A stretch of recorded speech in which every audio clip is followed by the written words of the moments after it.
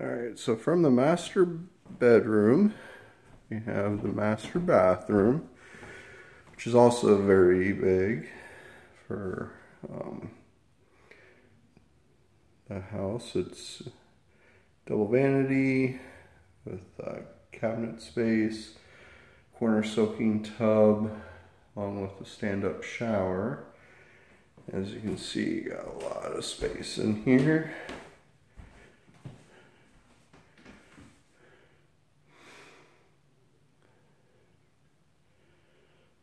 And does have two walk-in closets and a